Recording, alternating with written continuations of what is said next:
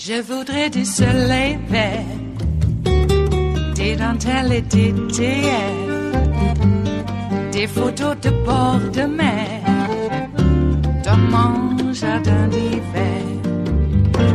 Je voudrais de la lumière, comme en Nouvelle-Angleterre. Je veux changer d'atmosphère, dans mon jardin d'hiver. Ma fleur, sous la pluie de novembre, tes mains qui courent, je n'en peux plus de t'attendre. Les années passent, qu'il est loin, là je tombe. Nul ne peut nous entendre. Je voudrais du Fred Astaire.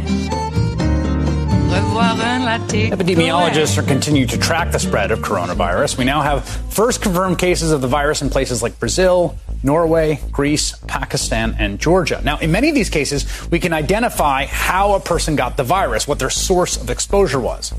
The other way to think about this is something called community spread. Now, that is when cases start appearing without a known source of exposure. So in Brazil, for example, the person who tested positive had just been in Italy, where there's a lot of the virus. In Norway, the person had just returned from China. But in some countries, they already have community spread.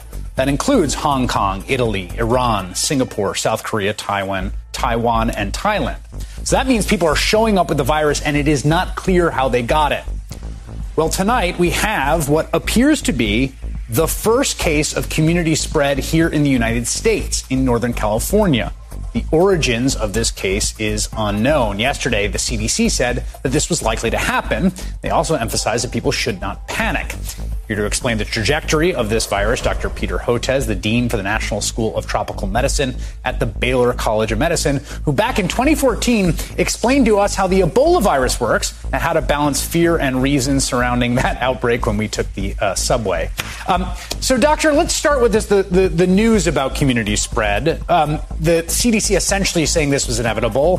What does it mean if there's a case in the U.S. that doesn't have any known links to any of the sort of main countries?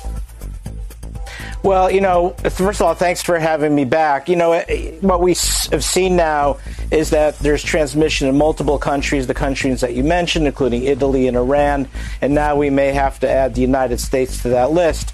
The World Health Organization is not officially calling this a pandemic yet, but we seem to be inching in that direction, and the concern is that we're going to start seeing a foothold that this virus gains in the United States, and the evidence for that is person-to-person ongoing transmission. The president tonight tried to emphasize the small numbers of 15, but that's not the point. The point is we know these numbers are going to go up. We are going to start seeing human-to-human transmission, and we really have to get ready for this and protect our two most vulnerable populations. Which are? Well, number one are the healthcare workers. We saw in Wuhan in central China how there were more than 1,000 healthcare workers affected. There were 6 deaths. You can imagine what would happen in the United States if we saw an epidemic among our healthcare providers. That would cause a lot of concern and panic. So we absolutely need to protect them by providing the PPE, the personal protective equipment that they need. We also need a better diagnostic and making it more accessible. That's a huge problem, because we're learning about this virus that many people don't present with classic respiratory symptoms. We saw in China sometimes they present with abdominal symptoms. They were mistakenly put on the surgical ward. That will happen in the United States without a good diagnostic test that's rapidly accessible. We've seen epidemics in hospitals. So getting that diagnostic test other than the PPE is a big priority. The second, of course, is our older population, because we've seen the higher mortality rates among those over the age of 60 and those with underlying chronic conditions. conditions such as diabetes or hypertension. So we will see an increase in numbers. The big question is, are we going to be looking at small community-level transmissions in a few cities across the country, or are we going to be looking at something much larger? This is a new virus agent. We have absolutely no way of predicting. So the prudent thing, as the CDC talked about yesterday, is to anticipate the worst and hope for the best. So when you say it's a new virus agent, what do we know about this virus, and what are the variables that will determine just how far it spreads? Well, we've seen some early numbers coming out of China suggesting that it's a pretty highly transmissible virus. So let me give you an example. Seasonal flu has a number assigned to it called a number called the reproductive number 1.3. That means if a single person gets flu, on average, 1.3 other individuals will get it. It's transmissible, but not nearly among the most transmissible agents we know about. For this one, the numbers go as high as 3.58 up to 4. And so that means it's a very highly transmissible virus. We're also hearing different stories about the case fatality rate. Initially, numbers coming out of China said 2%, and others began dismissing that number, saying, well, that doesn't really account for the number of people with low-grade symptoms or have no symptoms at all. But yesterday, Bruce Aylward from the World Health Organization gave us some very concerning news that, yes, indeed, that 2% number case fatality rate looks real. And if that's the case, that's of great concern because, flu, which is a bad illness, and as the president learned about flu today, that it can kill up to 40,000 Americans, 60,000 Americans, a case fatality rate of 2% is 10 to 20 times higher than flu. So I think, it's an art, right, to convey bad news without spreading panic. This is a serious virus infection, and it's going to take all hands on deck to do this. I know the president did the right thing in the sense of trying to find someone to oversee operations, recognizing that this goes beyond the health sector. Look, when we had to combat Ebola, we actually had to send in the 101st Airborne Division. We needed the U.S. military to help us. So he's right to anticipate that we're going to have to go across multiple agencies, possibly including the U.S. military. Whether Vice President Pence is actually going to devote his full time to this, when Ron Klain was doing this during Ebola in the Obama administration, it was 24/7 for him and his staff. And so I don't know how committed the vice president's going to be to really taking this on. It is Thursday, the 27th of February of 2020. And you are in West Coast Cookbook and Speakeasy. I am your chef de cuisine, Justice Putnam, and our daily special is Metro Shrimp and Grits Thursdays. A little bit of jambalaya, a little bit of spice in your life. Oh my. Well, speaking of spice, there's Mardi Gras going on in Brazil right now, and everybody's afraid of that coronavirus getting here. Guess what? It's already here. And Trump fired the whole pandemic response team in 2018, supposedly to save money. Now, if that money didn't actually go into his own pockets, which I think he's capable of, because whatever, according to a little-known OLC memo, whatever the president does when he does it is in the advancement of he being the president. So if he raised the treasury and actually pockets actual funds that he's supposedly saving, who's to say that that's wrong? Exactly. Or he put those monies towards his stupid wall. Better to have people die of a pandemic than take money away from his wall. Of course, it still goes along with the ongoing meme, and I know you've heard this before. Property is always more valuable when delivered vacant to a hostile foreign power. What better way to achieve that than with a pandemic? So, I think Trump's task is to somehow knock our GDP down to the size of Italy so that Vlad can better compete with us, because that's about where he's at. Boy, talk about making America great again. I don't know for who. Well, I have my suspicions. I'm being rhetorical. You know what I'm doing. So that border wall, they're going through Arizona and parts of the Southwest where the saguaro cacti are a heritage cultural site. You can get 5 years in jail for destroying or even, semi-destroying a saguaro cactus. 5 years. I'd put him in hard labor, but, we do live in a representative democracy. You don't want my arbitrary decisions to impact the lives of mere mortals, even though my name is Royal Justice. Regardless, 5 years you can get in some cases, and sometimes more. And work crews are just destroying the hell out of saguaro cactus. I just saw some pictures of some saguaro stacked up, and I got to tell you, it looked like one of those pits where they throw the bodies in of the people they don't want anyone to know that they've, done. That's what it looked like to me. Ugh. Boy.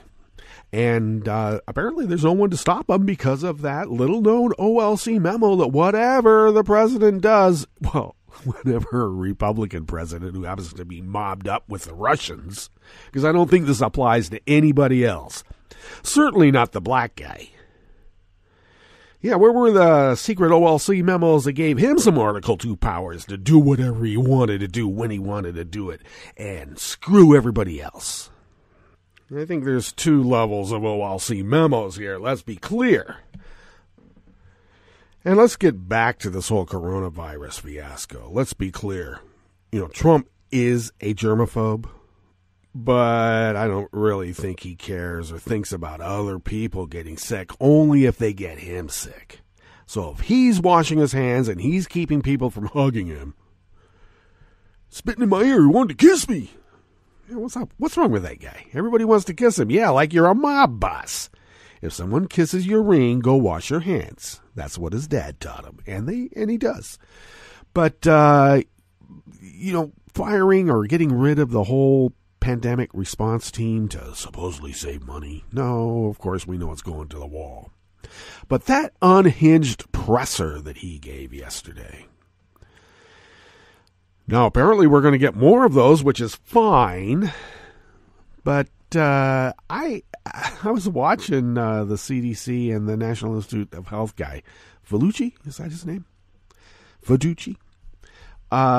It was all they could do. They had this sort of like loyal smile on their face. When Trump was just blowing them off. Oh, yeah, it's not going to be anything. Because, he's worried about the market, worried about a strong dollar. Good for some people, but bad for him. So he thinks that if he doesn't make this coronavirus thing go away, he's not going to make it go away, but maybe the reporting of it will. It might help him financially. I don't care how much you wash your hands, buddy. No one can be immune to this, at least right now. So we'll see. And what are the anti-vaxxers going to be doing in a year from now when they finally get a vaccine for the coronavirus? I'm not letting my kid get vaccinated. The coronavirus vaccine will turn him into a newt. But he got better. So I'm waiting for that. I haven't really heard any of the anti-vaxxers come out just yet, while the idea of a vaccine has been floated for the coronavirus. But they'll be there. They will.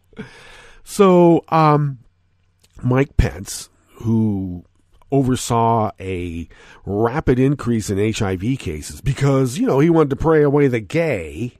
And instead of doing the prudent thing when you had an opioid crisis along with an HIV crisis, maybe you want to mitigate some of your pray away the gay attitude and do some actual science and some actual, shall we say, democratic, republic, social engineering. Let's get rid of the republic part. Let's go to the representative democracy part. Social engineering. And what is that? Well, when the most conservative, almost oath-keeper sheriff says, you know what, it's so bad here, maybe we ought to hand out clean needles to these drug addicts. Better that than have an HIV increase. And that's exactly what happened on his watch, because he had to pray the gay away. And if you can't pray the gay away, then those gays need to suffer. And if suffering results in death, all the better. Okay. That's the Christian way to do it, apparently, in Pence's head. And he's running this CDC, or not even CDC. He's running this pandemic response.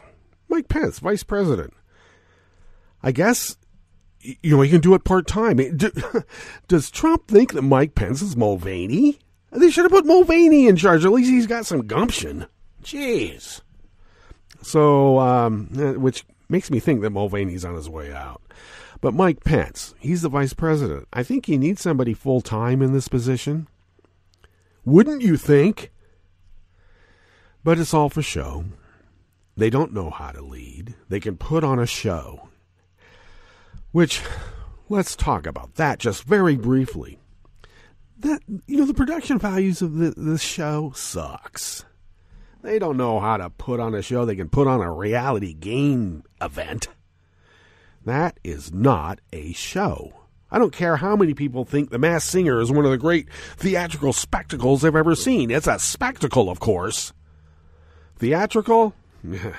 It's a carnival. I wish it was a carnival. At least a carnival has a little bit more symbolic intent to uplift the consciousness. Okay? I mean, isn't that what theater, art is supposed to do? None of that is theater and art. It's a circus.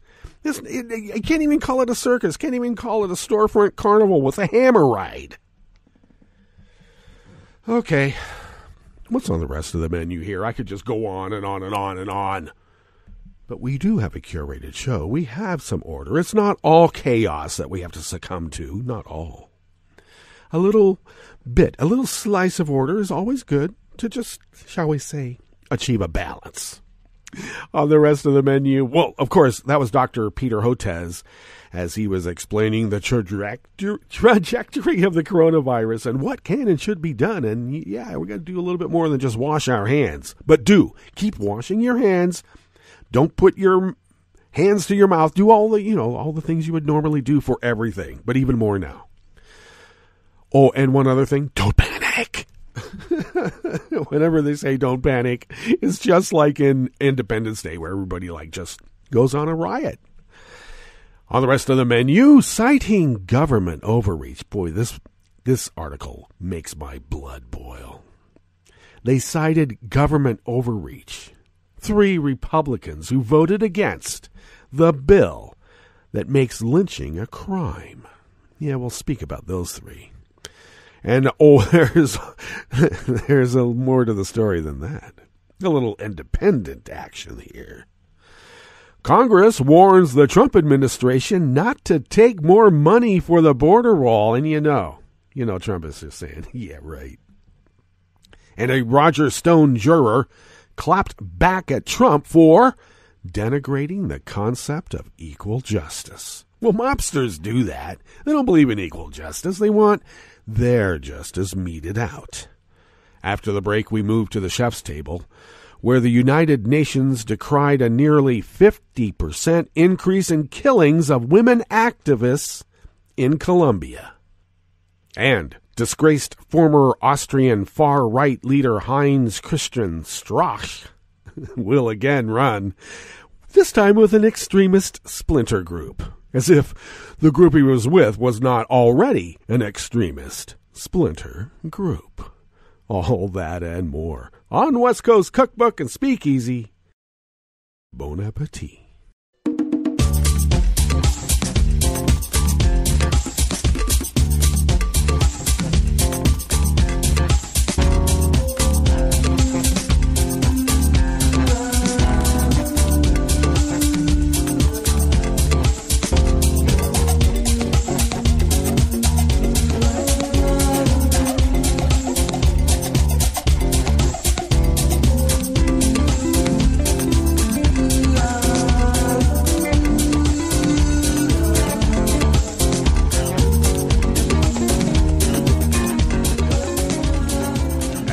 bottom of our homepage at netrootsradio.com. To the rightish of the page is our chat room link, monitored by Kelly Lincoln. Thank you, Kelly. To the leftish of that chat room link that just happens to be at the bottom of our homepage, that just happens to be at netrootsradio.com, you will hopefully locate that Patreon button that will take you to our Patreon site. It's actually a link in the text. So if you could become a recurring Patreon of Netroots Radio, your recurring Patreonage helps us pay our bills, amass the funds that we need to get newish machinery, because these workhorses have been working like horses for quite a while, and they do need to be put out to pasture.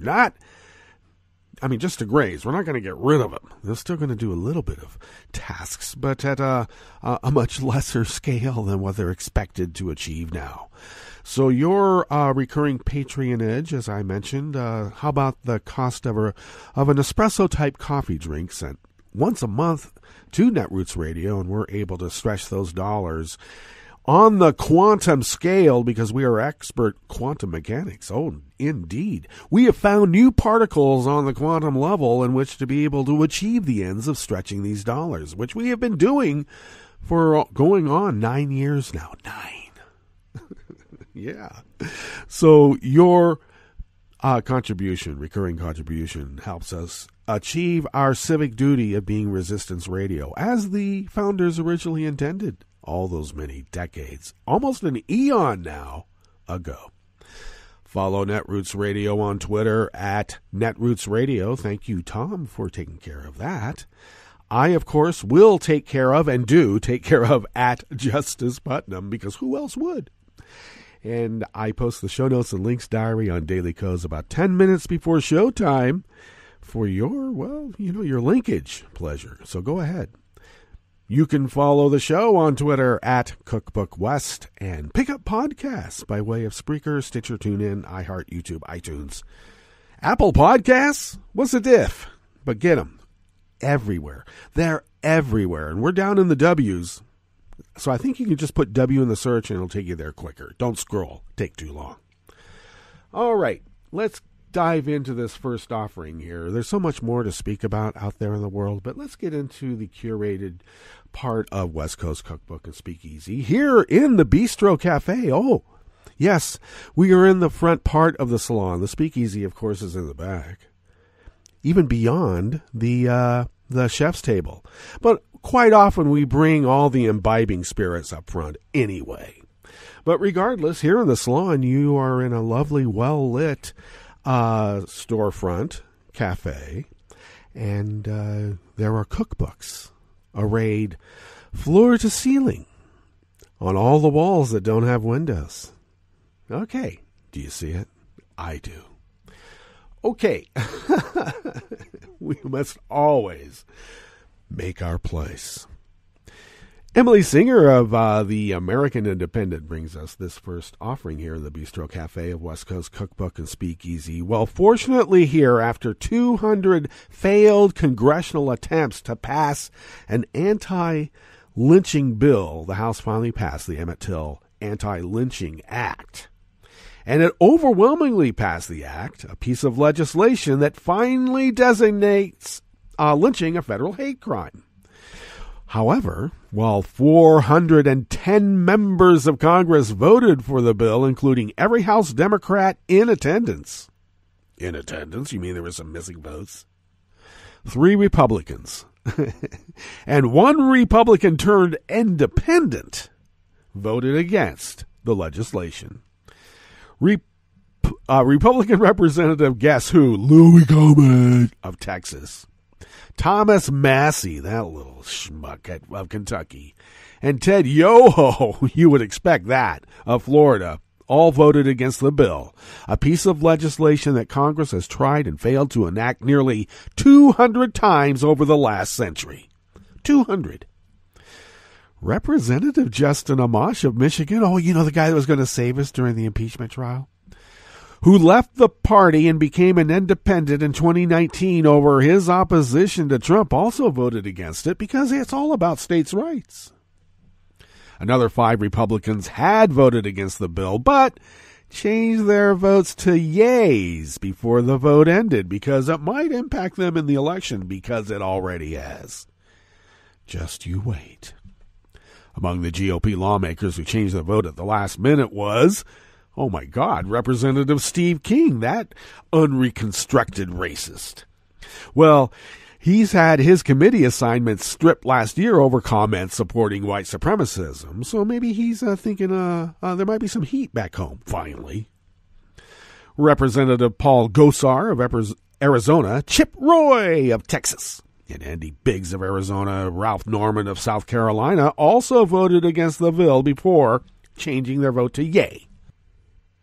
Yoho told CNN that he voted against the bill because he believes it is an overreach of the federal government. An overreach of the federal government. Think about that for a moment. It's an overreach of the federal government to make it a crime. In other words, to confer rights on those who are the victims of potential racial violence. To confer rights on those people to merely live. That is an overreach of federal government. And apparently what is not an overreach is taking the rights away from people so that a racial mob can snuff their lives out in a moment.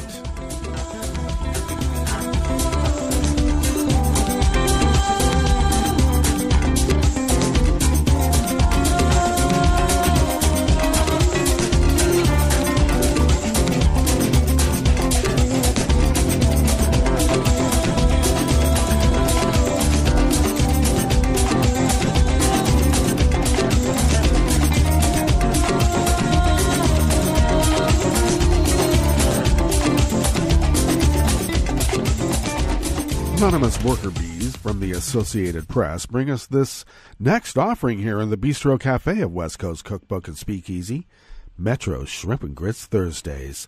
Lawmakers from both parties told Pentagon leaders that the Defense Department is undermining its own efforts to get military money by diverting billions of dollars for the construction of Donald Trump's U.S.-Mexico vanity border wall. The chairman of the House Armed Services Committee and the committee's top Republican warned Defense Secretary Mark Esper, you know, the toady lobbyist who got installed there to procure for the Defense Department. Yeah, that guy. That overturning congressional funding decisions to shift money for the wall is an enormous problem that will have consequences. The plan to shift money has triggered rare Republican opposition to one of Trump's priorities. Representative Mac Thornberry, a Republican of Texas, unusually, said the result may be that Congress will place greater restrictions on the Pentagon's ability to move money around to meet military needs. Funny, isn't it? A Texan is coming to the defense of the property owners along the border there, whose property is being taken away without due compensation, and who cares if it's due or not? The fact is that property is king, and apparently some other warlords coming through and saying, oh, yeah, you think you're the master and king of your own house? Yeah.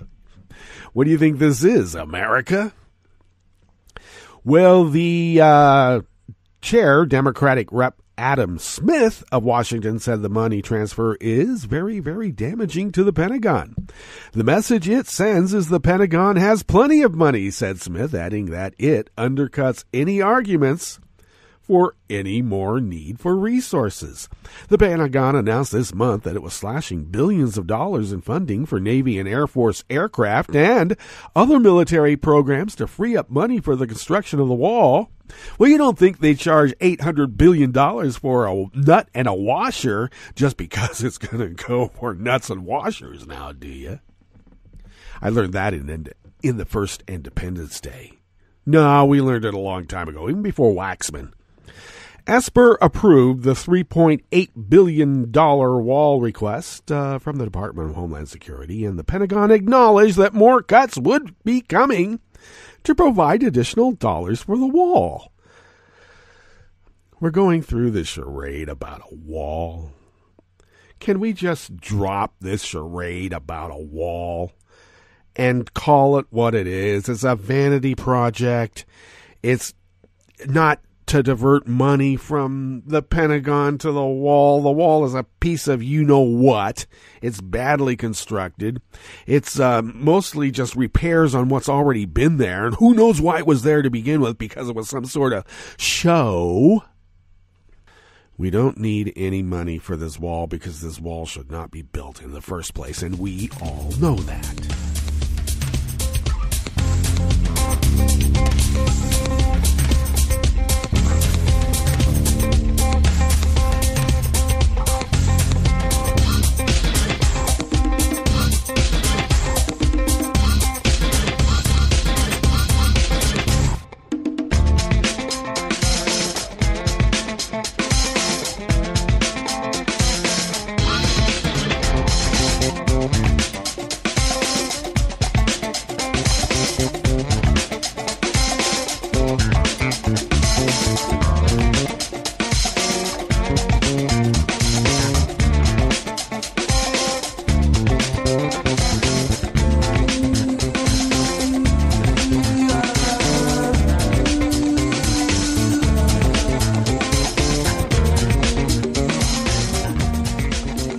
Oliver Willis of the American Independent brings us this final offering here in the Bistro Cafe of West Coast Cookbook and Speakeasy. Well, this article about the Stone juror clapping back at Trump in an op-ed in the Washington Post makes me wonder if the Washington Post and Seth Cousins are going to be sued by Donald Trump like he's doing similarly to the New York Times for publishing an op-ed there. You can sue for an opinion piece now, apparently, for libel. The President of the United States. Who knew? Seth Cousins, one of the jurors in the Roger Stone trial, criticized Donald Trump's public interference in the trial in a Washington Post op-ed. Elected officials, now this is Seth Cousins speaking here, have no business attacking citizens for performing their civic duty. When the president attacks our jury's foreperson, he is effectively attacking every American who takes time off work, arranges childcare, and otherwise disrupts their life temporarily to participate in this civic duty. Let me jump to the chase. You know, the whole idea about a jury is that you put... let me just back up a little bit while I was jumping ahead. First of all, no one goes to a jury without being fully formed in many cases. We can't just have unformed jurors on a jury. They're going to go to the Matrix and pull out some pure, unpolluted piece of meat and put them into a decision-making process. It doesn't happen. The idea of a jury is that you put your biases, your well-formed opinions aside, and you look at the evidence, and can you decide fair and impartially in spite of what you know out there already? Can you look at this evidence and decide innocence or guilt? Or to be more precise, guilty or not guilty? And that is the task of a juror. That is our civic duty. Donald Trump has no ability to do that. He can't put aside his biases, bigotries, and prejudices to make an informed decision. And that is evidenced by the fact that he is attacking the jury foreperson. He's going to be suing this guy, Seth Cousins. He's attacking the judge, as he's attacked judges in all of his cases. It's just that when he became president of the United States, it became more, shall we say, publicized. He would attack them for their race. He would attack them for being women. He would attack them for being whatever it was that he deemed were not loyal enough to him, because the only ones that can pass judgment on him are the ones who agree with him. And that's what he calls fairness.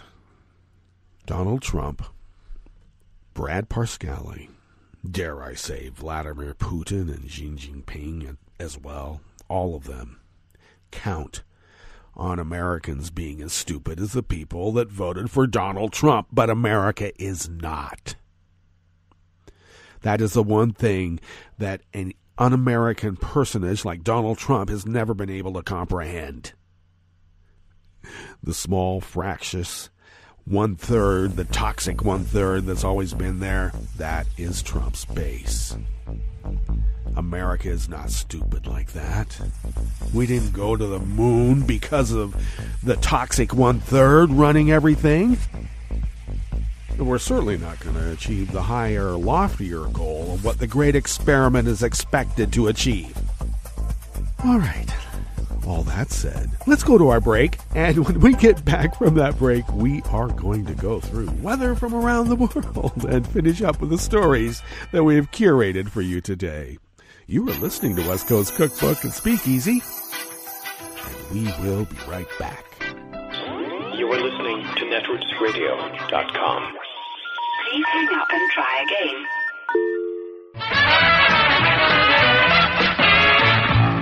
From a point at sea to the circles of your mind, a new force is at work for planetary transformation. New radio for a new Earth.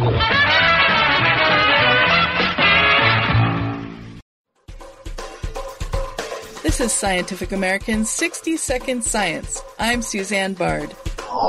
Thousands of years ago, in what's now the Kimberley region of Western Australia, Aboriginal artists created elaborate rock paintings. Much of the artwork still exists today. If you're walking beside the rivers and creeks and go up into the escarpments, into rock shelters, there are just thousands of rock art sites. University of Melbourne geochronologist Damien Finch. The oldest paintings depict plants and animals, but later works show human figures in ceremonial attire and ornate headdresses. And then around the arms and the elbows and the knees, there's decorations. And sometimes they'll be holding a clutch of boomerangs. And very often they're very finely executed using quite long and elegant looking brushstrokes. The human-centered paintings represent what's known as the Guion style. How old the artwork is has remained a mystery, however. That's because the typical method for estimating the age of ancient objects, radiocarbon dating, relies on the presence of organic carbon. But the artists used ochre pigments that had no organic carbon. There is nothing organic that we can apply carbon dating to. So the only thing that we can do is look for stuff that's either been constructed on top of or underneath the paintings. That's where mud wasps come in. The insects often incorporated organic matter into their nests, which they built on the same rock faces where artists painted. The artists would sometimes paint right on top of old nests. Finch and his colleagues were thus able to date the artwork by sampling the remains of those nests. If it was over the top of the painting, that tells us the painting has to be older than that nest. But if the nest was underneath paint, the painting must be younger than the age that we determined for that nest. And in that way, we can help to build up an idea of when these paintings were created. The analysis revealed that most of the Guion-style paintings sampled were about 12,000 years old. So now we can place that in the context of all the other archaeological and environmental information that we've got for the Kimberley region at that time. The study is in the journal Science Advances. The results provide support for the hypothesis that Aboriginal artists may have switched from painting plants and animals to depicting humans in ceremonial dress around 12,000 years ago in response to the ecological changes and rapidly rising sea levels as the last ice age ended. Finch is now working out the age of other styles of Aboriginal rock art, with a little help from materials that ancient insects once called home. Thanks for listening. For Scientific American's 60-Second Science, I'm Suzanne Bard. This program is presented by the Centers for Disease Control and Prevention. As the days get longer and the weather warms, people of all ages will start to spring into action. Spring is a great time to breathe fresh air, stretch your arms and legs, and get physically active outdoors. Lack of physical activity contributes to obesity, heart disease, stroke, and other chronic health conditions. Fortunately, many communities are making it easier and safer to be physically active. Neighborhoods across the country are working together to create more public spaces for walking, running, biking, and other physical activities. Adults should get at least 150 minutes of physical activity each week, and children should get 60 minutes a day. If you find it hard to walk to a local recreation center, park, or playground, Learn how to make your neighborhood a place that makes healthy living easier. Visit makinghealtheasier.org for information about ways communities can change to get more people outside and moving. For the most accurate health information, visit www.cdc.gov or call 1-800-CDC-INFO.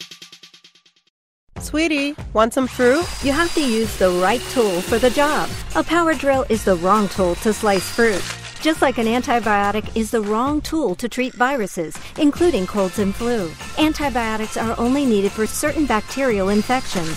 When they aren't needed, antibiotics won't help you, and the side effects could still hurt you. Ask your healthcare professional when an antibiotic is the right tool and when it's not. Visit cdc.gov/antibiotic-use. Hi, it's Tom. Could we humbly suggest your donation to netrootsradio.com? All we've got to run this 24-hour powerhouse of progressive resistance radio is what comes out of our own wallets. And you are our biggest donor. And it doesn't take much, $3, $5. Just go to the bottom of our netrootsradio.com page and hit our secure donate button. Heck, you can even make a recurring contribution, and you'll get a wondiferous pair of Netroots radio stickers for application to your backpack, your bumper sticker, or your banjo. Well, it's up to you which backpack you want to put it on.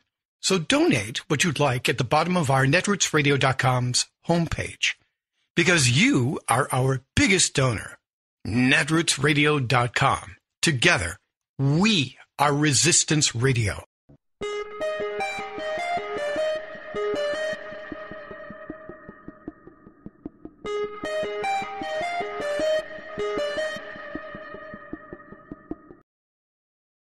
October 11th, 2019, United States District Court for the Southern District of New York.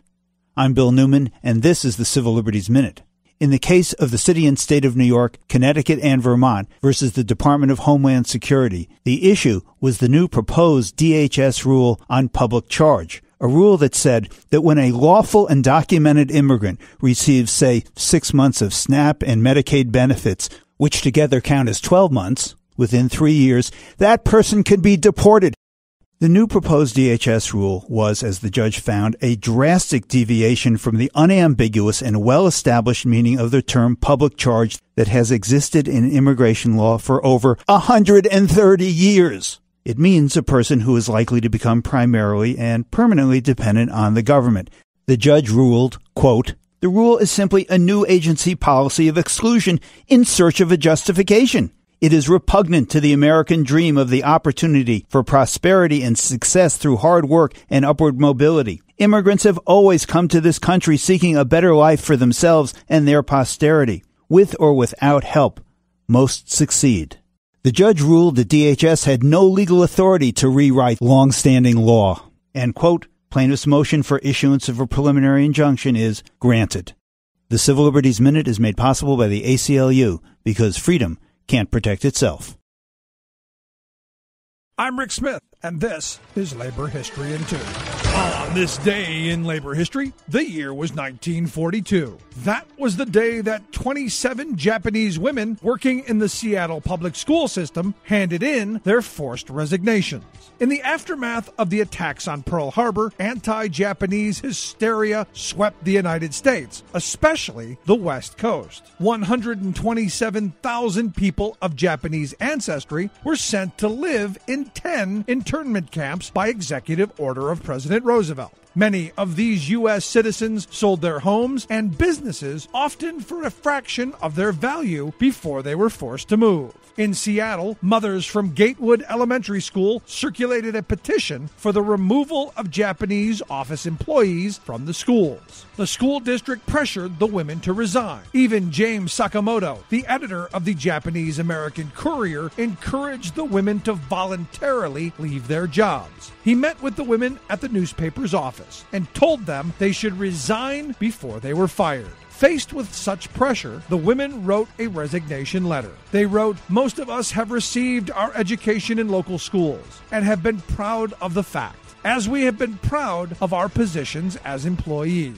Word of the resignations quickly became headline news in local newspapers. Several protests were held in support of the women. Students at the University of Washington circulated a petition on their behalf. They gathered more than 1,000 signatures, declaring the treatment of these office workers undemocratic, intolerant, disrespectful of the rights of American citizens.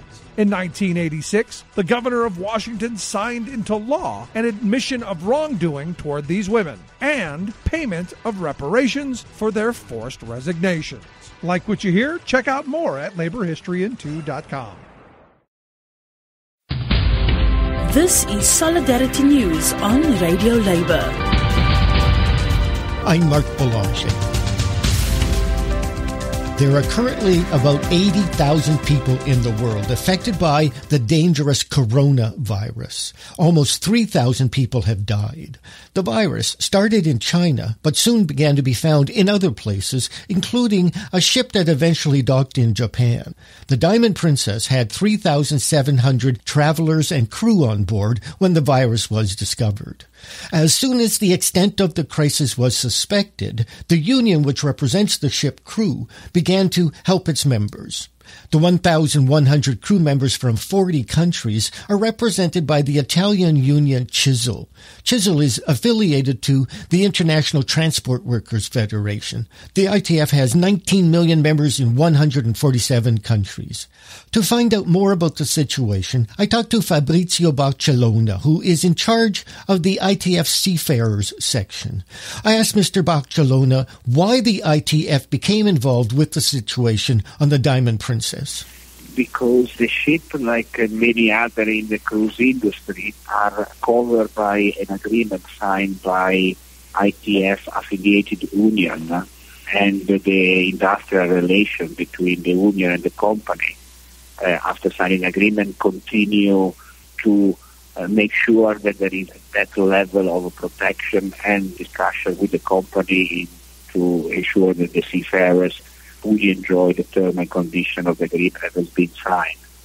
So when the situation occurs, it is not the only ship where a situation like this occurs. The union immediately activated their channel to get in touch with the company to ensure that the crew is looked after. How did the crew react when the virus was found on board? As the seafarers are resilient people, they are used to crisis. It can be a small crisis, a big crisis. I think they react incredibly well, and they were, assisting the company on board of the vessel to ensure that the passengers on board were looked after. There have been some situation where some of the seafarers raised the question whether the company should have put more effort on the seafarers' welfare as they did for the passenger, but that was clarified. And of course, from the position of the government of Japan, there were no passenger or seafarers. They were a potential victim of the contagion, and so that they tried to contain that contagion. And so I think that is something that the company, I don't know if they could have done something before. Certainly when they were in the middle of a crisis, they activate themselves to do something for both passenger and the seafarers. How did the ITF help the seafarers? In many ways. In general, we do many things, but this particular instance, we have a system of shop steward on board. The seafarers learn a number of subjects, and they share their experience. They are given information about the Maritime Labour Convention, which is the newest international regulation to protect seafarers. They go through discrimination, bullying, and harassment policies, what are the role and responsibility, the contractual terms, and how the contractual terms apply to the seafarers. And obviously, this is one of those situations that we find difficult to deal with, because there is something that occurs out of the blue, and it's not necessarily a contractual term that you have time to prepare, so you have to react as it happens. 70 members of the crew on the Diamond Princess were affected with the virus. And that's it. International labor news you can use. You can find our features and daily newscasts on our website at www.radiolabor.net. Follow us on Twitter at Radio Labor. I'm Marc Boulanger. Thank you for listening. And remember, it's all about global solidarity.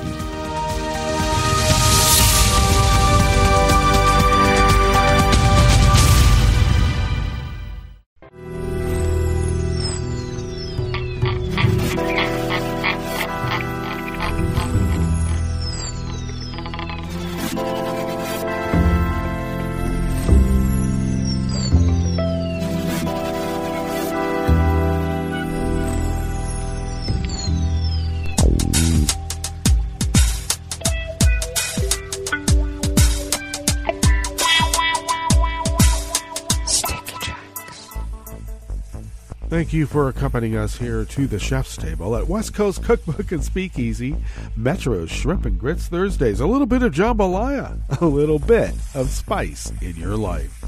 We always begin, weather from around the world, along the banks of the Rogue River and the Rogue River Valley of Southern Oregon on the west coast of the continental United States of America, where it is currently 29 degrees Fahrenheit here at the mothership.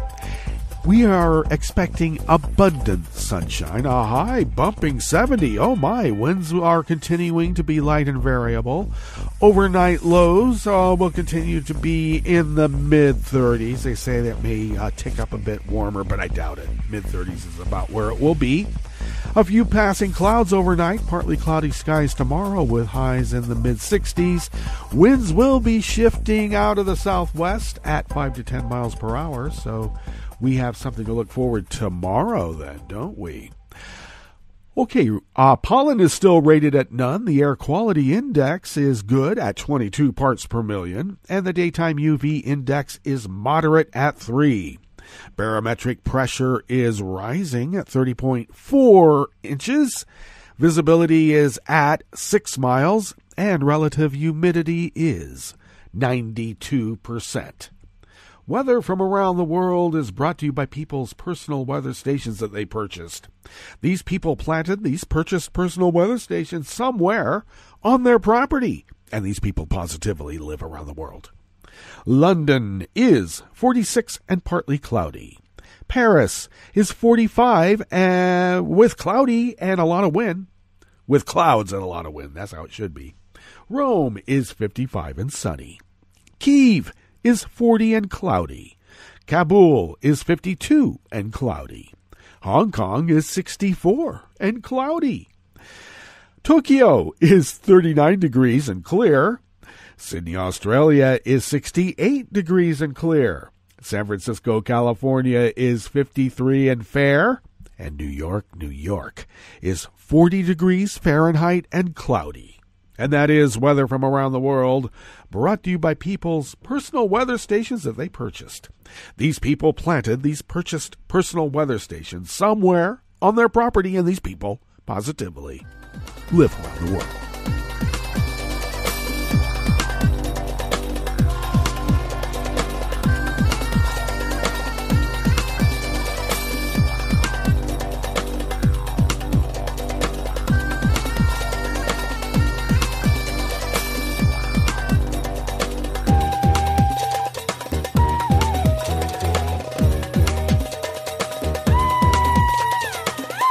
Anonymous worker bees out of Reuters bring us this first amuse-bouche here at the chef's table at West Coast Cookbook and Speakeasy. Killings of women engaged in community organizing and defending human rights in Colombia increased nearly 50% in 2019 compared to the year before, the UN said yesterday, Wednesday, as it urged the government to redouble protection efforts. Violence against so-called social leaders has become a top issue for the government of President Ivan Duque, or is that Duque, who has faced frequent criticism from the international community, non-governmental organizations, and human rights activists for not doing enough to stop the killings. Last year, 108 human rights defenders of all genders were killed, the Office of the United Nations High Commissioner for Human Rights told journalists, while a further 10 cases were still being verified. 108 plus 10. 15 of the activists murdered were women. We are alarmed that in 2019, the killings of women human rights defenders increased close to 50%.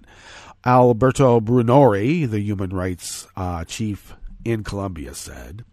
The quick and effective implementation of a comprehensive program of guarantees for women leaders and women human rights defenders could be an important tool for prevention and protection against murders and attacks, he added. The number of activist killings has fallen overall since Duque took office in August of 2018. The center-right president told journalists at a breakfast event on Wednesday yesterday. There is a reduction, but the figure should be zero, said Duque. He blamed the killings on Marxist-led National Liberation Army rebels, dissidents from the FARC rebel movement who reject a 2016 peace deal, and criminal gangs involved in drug trafficking and illegal mining. There were 36 massacres defined as the killing of more than 4 people in Colombia last year, the highest figure in the last 5 years, the UN Rights Office said. 15 people died in police or army operations involving presumed arbitrary detentions, and a total of 115 activists were killed in Colombia in 2018.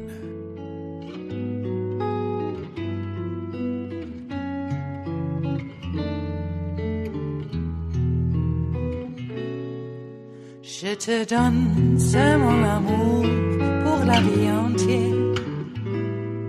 La promesse de me trouver à tes genoux. Aussitôt que tu m'appelles, rester toujours fidèle. C'est tout, c'est tout. Je te donne tous mes printemps, mes étés de mer. Mes automnes, quand les feuilles tombent partout. Si ce n'est pas une bonne affaire, je te donne tous mes hivers. The ever amorphous anonymous worker bees at Reuters bring us this final amuse-bouche here at the chef's table at West Coast Cookbook and Speakeasy. The disgraced former leader of Austria's far-right Freedom Party, the FPO, Heinz-Christian Strache, said yesterday, Wednesday, he is running for office with a splinter group, a fresh blow to the FPO after Strache was ensnared in a string that forced it out of government. I think it was in a string of illegal activities is that what they forgot to put in that sentence. The FPO expelled Strache in December after its support collapsed in September's parliamentary election over scandals, including the video sting in which Strache offered to fix government contracts at a dinner party in Ibiza with a woman posing as a Russian oligarch's niece. Oh, my. Sounds like a honeypot to me.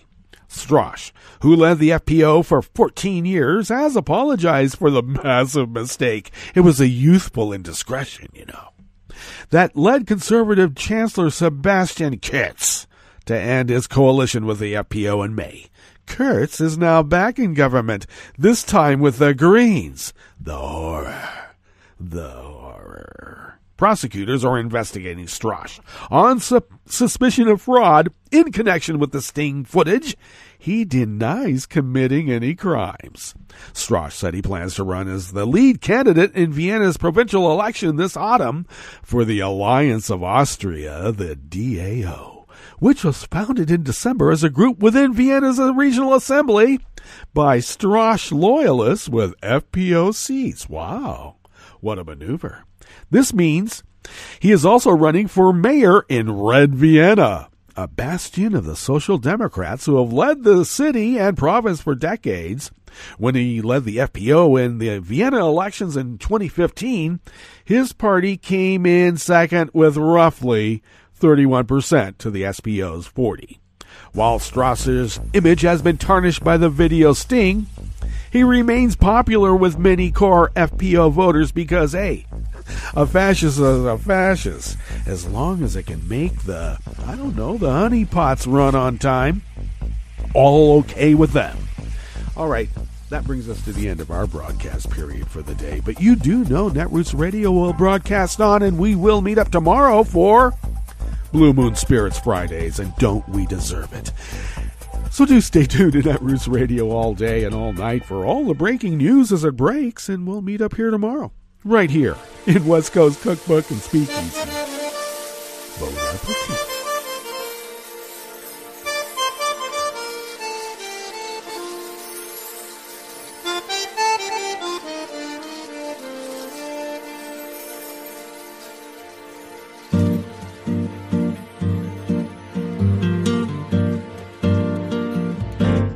Je voudrais du soleil vert, des dentelles et des théâtres, des photos de bord de mer, dans mon jardin d'hiver.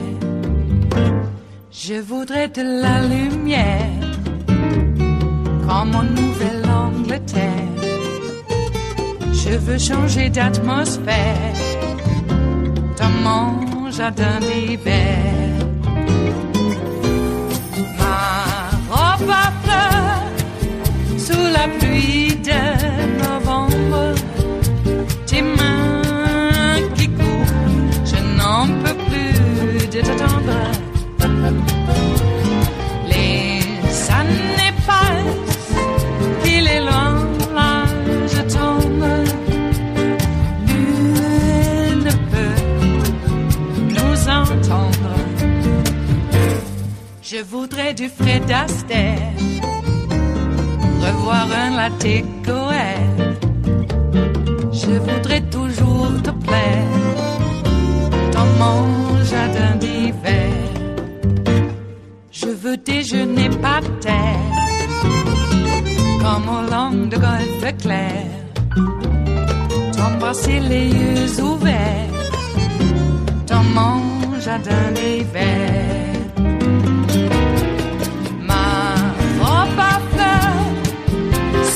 Pluie de novembre, tes mains qui courent, je n'en peux plus de t'attendre. Les années passent, il est loin, là je tombe. Nul ne peut nous entendre. Ba-da-da-dum-di-da-dum. Ba-da-da-dum-di-da-dum. Ba-da-da-dum-di-da-dum. Dans mon jardin d'hiver. Ba-da-da-dum-di-da-dum. Ba-da-da-dum-di-da-dum. Ba-da-da-dum-di-da-dum. Dans mon jardin d'hiver. Dans mon jardin d'hiver. Dans mon jardin d'hiver.